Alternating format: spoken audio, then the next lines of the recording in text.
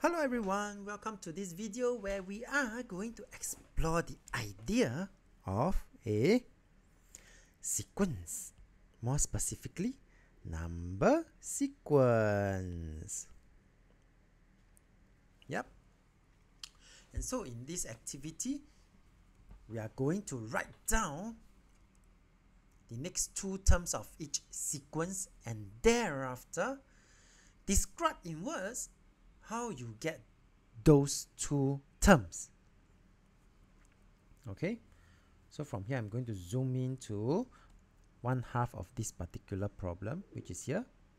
Alright, so I observe that for number one, pattern number one, I always add 5 to the previous term. 0, 5, 10, 15, 20, 25. Okay, so I'm basically just adding 5 each time as I proceed from one term to the next. So I'm simply adding 5 to the previous term.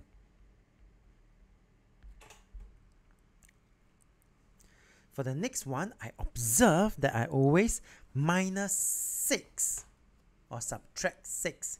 7 subtract 6 will be 1.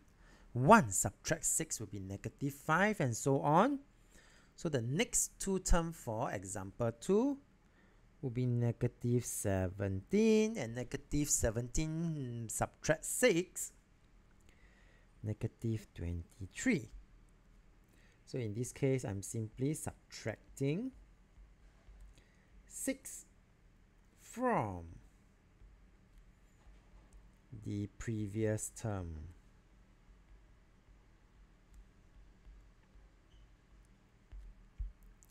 As for example 3, 1 followed by half, half followed by 1/4. I'm actually multiplying half to the previous term.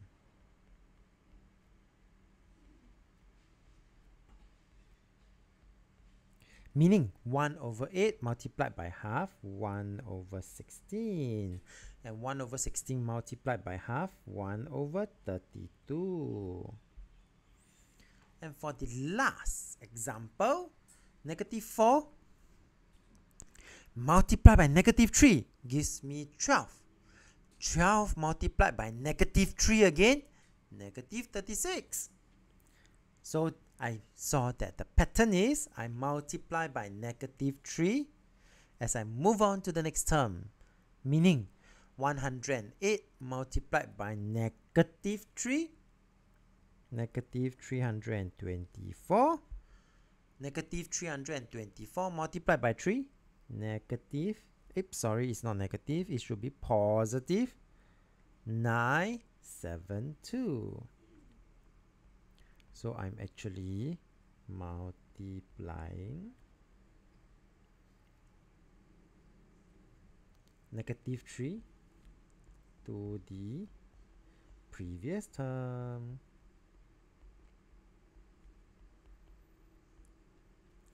Okay, and so from here we can then move on to some definition where we have an ordered list of numbers that may be generated from rules and patterns, and this is actually what we call sequence, number sequence.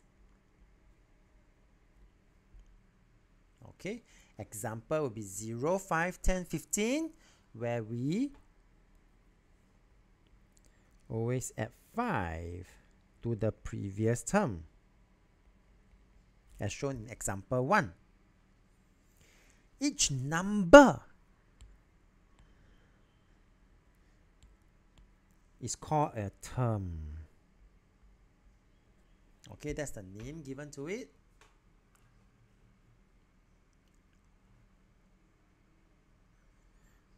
and it's identified by its position, meaning at which point. So for example, in this case, term 1, T1 is equals to 0. This is my T1.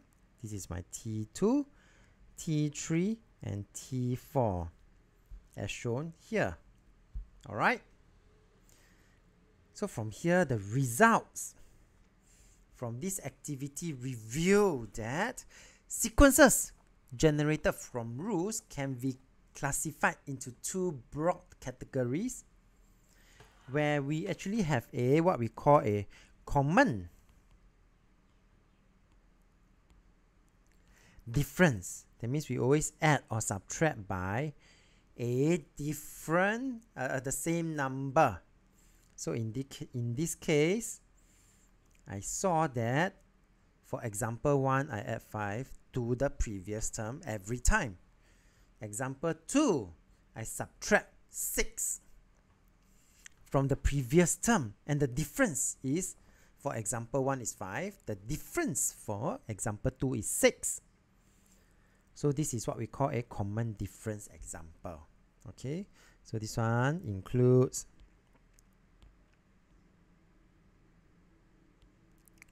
example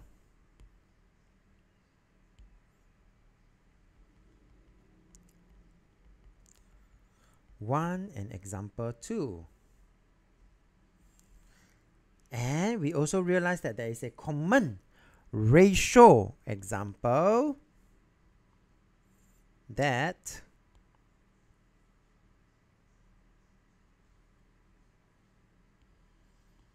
oops, sorry, let me change color.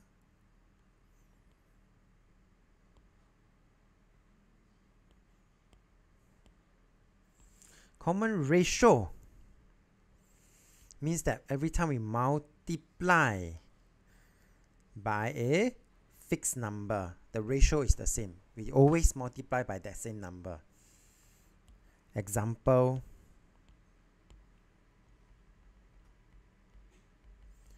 3 and 4 is such example. Okay. With that, we have come to the end of this first part on introduction. Let's move on to share with you some examples and sequences from patterns that we can see. Okay.